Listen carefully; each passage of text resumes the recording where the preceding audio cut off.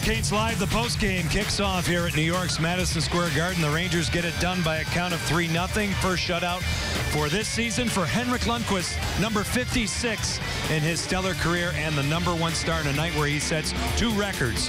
One for most appearances ever, the other for most saves ever, and the souvenir, which starts a little bit of a Donnybrook in the seats here, to say the least. So we'll let them settle it. I mean, this guy wants to take the stick home from the king. I mean, that's like Sir Lancelot's sword. Oh, my. That's how popular this guy is, and he was the runaway first star tonight here at Madison Square Garden. Well, now I believe, cooler heads have prevailed. And they're going to take the stick back to the room, and that will settle the whole thing here.